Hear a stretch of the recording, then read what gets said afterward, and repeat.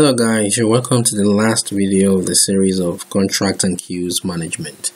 In today's video we're going to be covering how to copy a contract, and also we're going to go through the possible contract life cycle.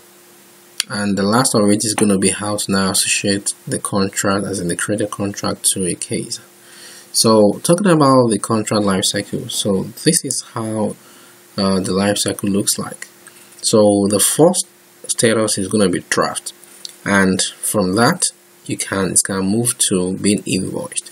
Now at this particular state, so what that means is the start date of the contract is still in the future.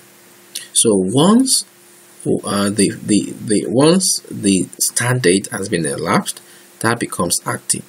But if the start date is actually it's actually today or in the past, and then you click on invoice, that will move that particular contract from draft straight to being active. And from this particular state, you can either take the contract on hold, or the contract can also automatically go on expired if the end date of the contract has elapsed. We can also cancel the contract. So I'm going to try and show all this.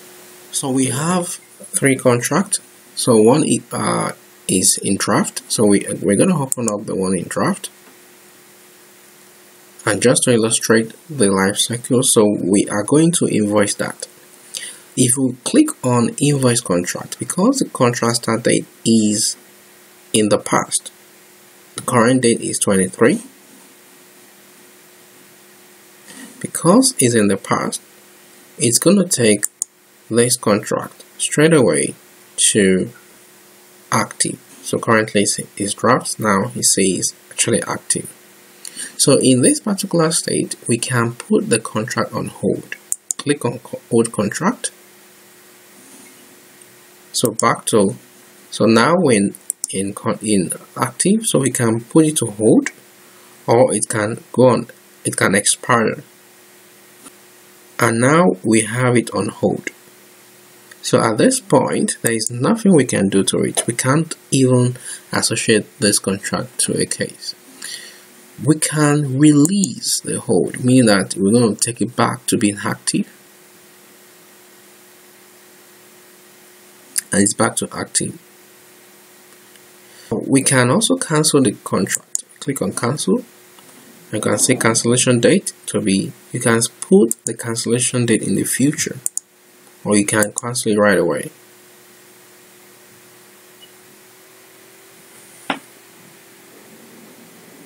And the status is now cancelled. Okay, so now we're going to try to make use of available contract.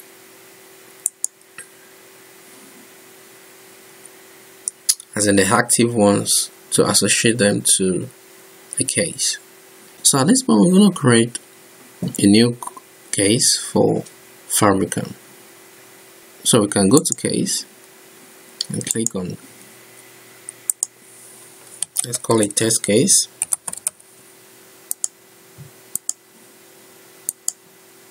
And then customer, we're going to look for Fabricam.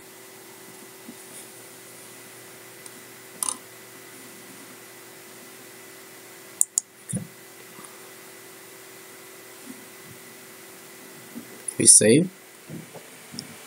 So at this point we can associate.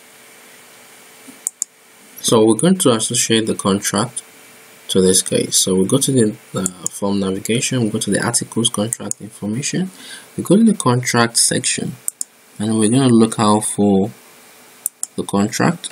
So you can see the contract. We select it, it's going to ask for the line. We only have one line there, so we select line 1.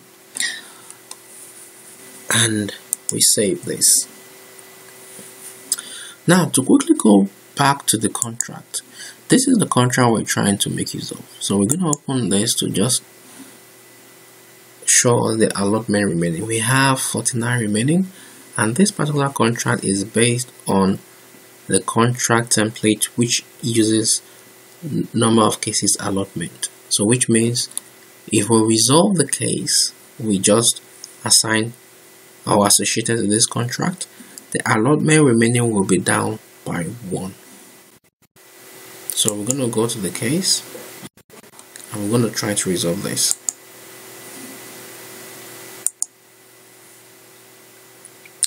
Put problem resolved and put resolve here as well, or any information you want to put there.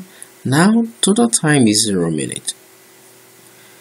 This is not needed because the contract that has been associated with this case actually depends on number of cases allotment time. You can type any review and then we'll click resolve. Now this case has been resolved. So if we go back to our contract and we'll notice this is 49. So if you refresh this, it's going to change to 48 and you have 48. Now we're going to explain how a contract that is based on time allotment type, how it works with case resolution. And we have one here which is contract, time contract for Jim. If we open up this, realize that the allotment remaining is 20. So what that means is the allotment remaining here is 20 minutes. We're going to create a case for Jim. So we go to case, create a new one. Let's call this another test case for Jim.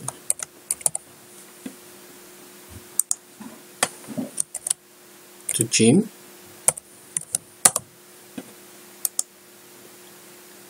Then we can just save. So at this point we can go ahead to associate this case to the contract. Select the contract and the single line that is there, line 1, and we save. So what we're going to do now is to now resolve this case. So back to the contract, which is time contract for Jim.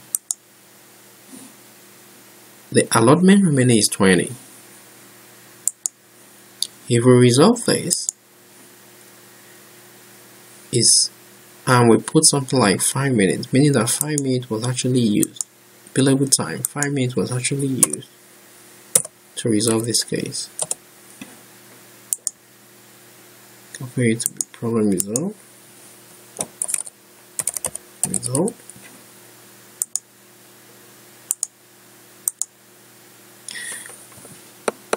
Click resolve. Now it's resolved. We go back to the contract. Allotment remaining. We refresh this. It should deduct that by 5 minutes. So it should be down to 15 minutes. And there you go. So the next thing is we'll try to copy a contract. So to copy a contract, you see the copy contract. Click on that.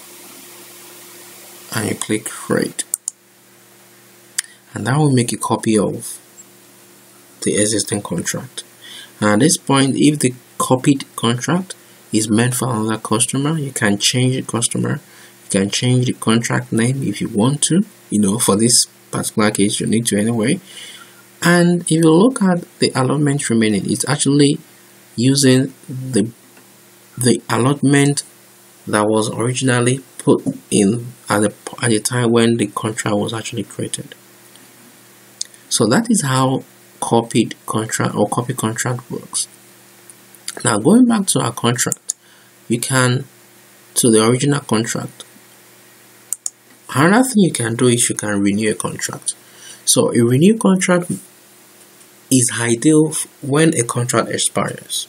But even when it is active, as we have an active one right now that is here to expire, when you click on renew, what it's going to do is it's going to create another contract.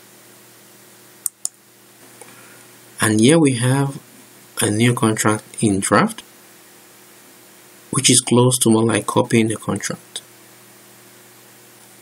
This actually brings us to the end of this series of contract and queue management. Thank you very much for watching. And please watch out for the next video, which is going to be on sample questions on what we've covered so far in this series, which is about contracts and queues. Please subscribe to this channel, and thank you once again. Bye bye.